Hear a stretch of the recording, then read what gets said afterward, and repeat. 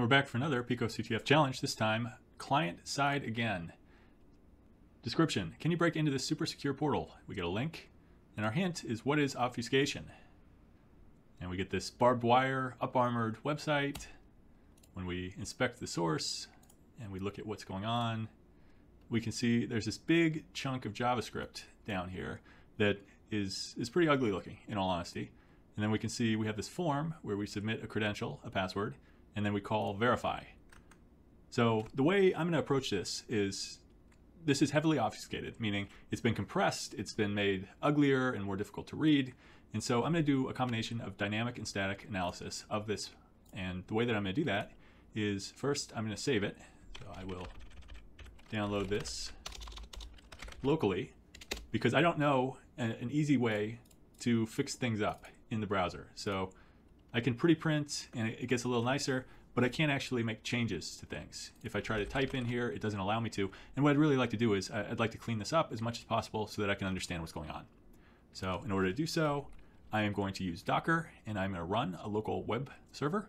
So what you see here is Docker is a containerization technology. So it's a nice way to get building blocks. Think of them like Lego blocks. So in this case, I want a web server. I'm going to run it. I'm going to map it to port 80 locally. I'm going to mount where I just downloaded this index.html into that container, and the container's name is HTTPD, so the Apache web server. So I am going ahead with that, and we should be able to see it now on localhost, which is my local machine, 80. Hopefully, it may take a second. Perfect. We don't have the barbed wire, but that's okay. We have the source, and that's what mattered. And I am also going to open this up with Visual Studio so that I have some nice tools to inspect. And the first thing I'm going to do is I'm going to try to format this document using Prettier. And that does a pretty good job. I'm pretty happy with that. So let's start looking at this.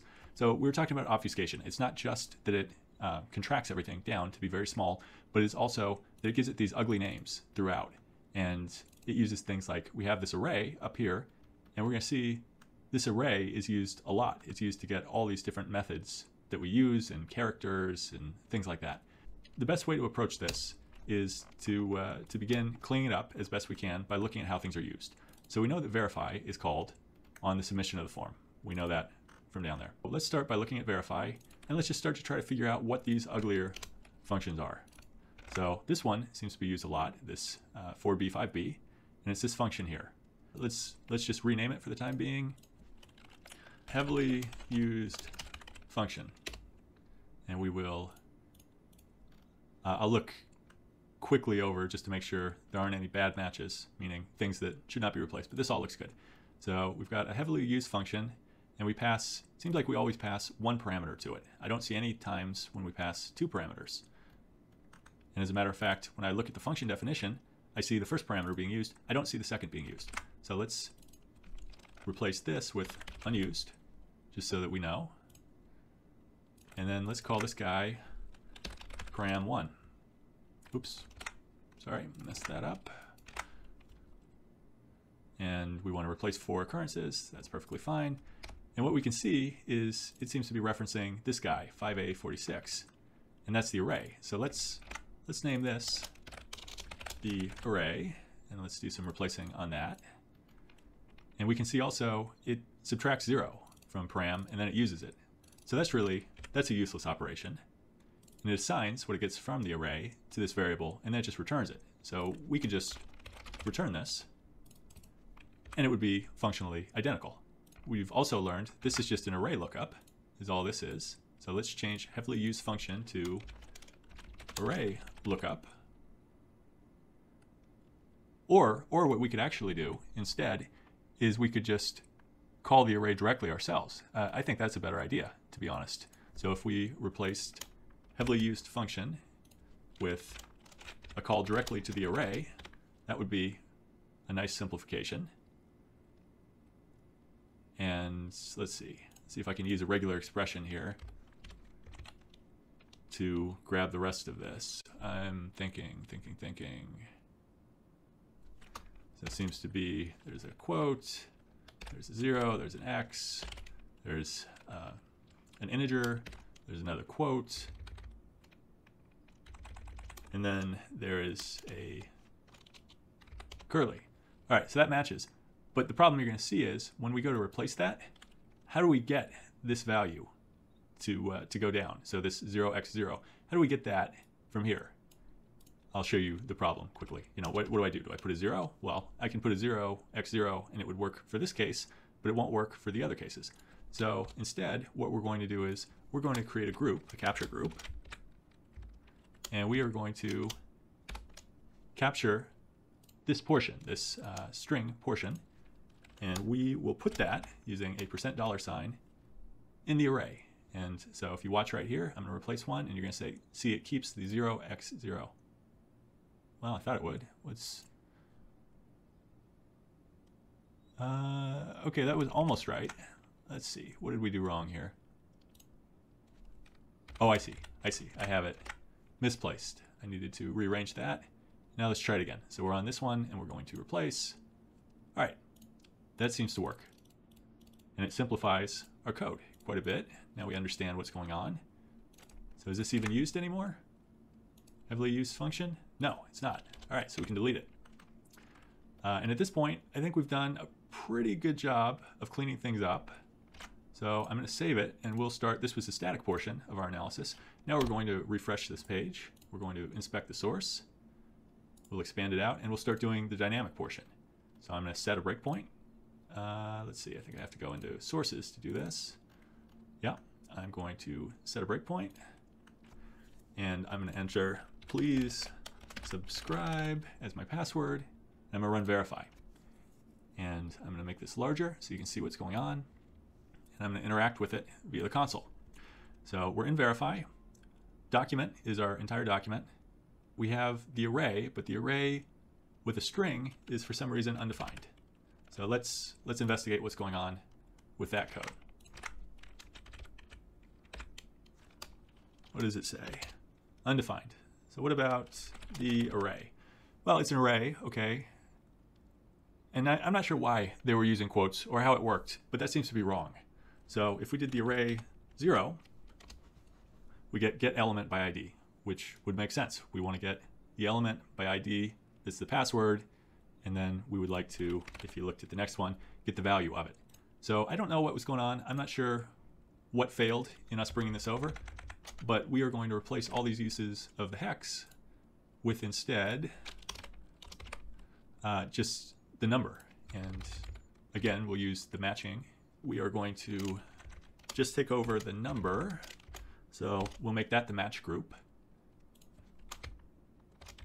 And we will replace it. It looks like we're on 0x1 right now, so you're going to see this get replaced with a 1. The next one should be replaced with a 2, 3, 2, 2, 4, 2. Yeah, I'm going to go slowly through this just because I want to be sure that I don't break anything here and accidentally replace something I shouldn't. But that looked good. So I'm going to save. I'm going to refresh the page. I'll enter please sub again. And we'll try this again. And we'll see if now this works. And it seems to. So this gives get element by ID, and then we ask for, that's a method, document, and we call a method. Let me show you, since this is obfuscated, and I want you guys to understand. So we have get element by ID. That's a function. We could also refer to it in this way. We could use the bracket notation, and we get the same function. So that's what they're doing, and then they're passing into it pass, because they want to get the pass element. And then they want the value. Let's see, so that is value, maybe? Yes, please sub. That's what's going to happen there. So we'll step over, and we can see check pass now becomes please sub. We define a split as 4. And now what we're doing is we're doing check pass, and we are getting the second element, so substring. And we're going from 0 to, it looks like 8. And we're checking if it equals the third element of the array, which is PicoCTF, and then the curly. So, okay, now we know how this needs to begin. PicoCTF curly. So let's go ahead and let's grab that and let's put that in a new file. Call this scratch file. And I'd like to simplify this. So I know that the array 2, this is always going to end up being substring. So I would like to simplify things a little more. And I'm going to go over here and I'm going to say, whenever you see this, the array 2, I want to replace that. We're going to turn off the regular expressions because we want to exactly match this. And we want to replace that with dot substring. And I know this is tedious, but you slowly begin to build up what the actual code is as you do this. So I'll replace all because those all look good. And then it becomes a lot easier to read what's actually going on in your code. And I'm also going to bring over our built-out string, and perfect. Save it. That's okay. I refresh the page, and we'll start doing this. We'll start doing the password that we know. So we know PicoCTF, so we should pass that. Okay, awesome. Now we know from characters 7 to 9, we want it to be the left curly and an N. So I think this needs to be an N. And we'll see if we can update this. I think we can. Check pass plus equals N. Yeah. So now I think we'll be able to pass this. We did. It's weird. It's weird that we bombed it. Oh, I see. It was the way that it was presented to me. I didn't understand that it was already doing this check. No problem. Okay, so this is saying from 8, I believe, out to 32. Yeah, we'll put a breakpoint, and that'll be the next place that we look. So we'll try this again. Grab this. And now we're doing this check, and I want to know. So I don't even have to figure this out in my head. I can just put this into the console, or I can highlight over it, and it'll tell me. It's going from 8 to 16, and it expects it to match this value. So from 8 to 16 should be not this. And we will update our flag now. Check pass equals this guy. Again, guys, this is called dynamic analysis. We're running it, we're making updates, we're interacting with it. And then we want to know from 3 to 6, it should be OCT, which we already have, I think. So I think we're good here. Then we're doing another check, and the check is on substring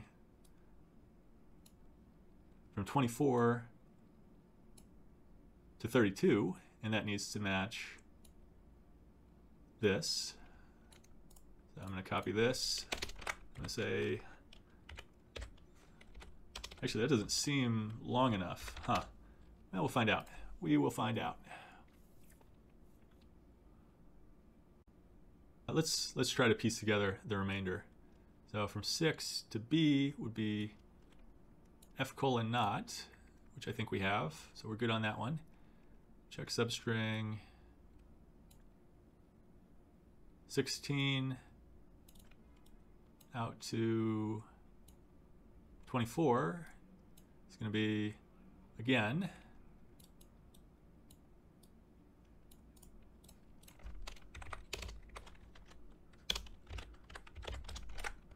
so these seem to be end-to-end right here. We will check on that in a minute once we look at this last guy. So C is decimal 12, I think, and this is 16. Let's verify that I'm correct. 12, yes, to 16 should be this. And we have a this, and if we look down here, we're at column 13, and we go to 17, so that seems like it matches. So let's put it all together here, not this again, and then some miscellaneous stuff. Let's update our password and see if we pass.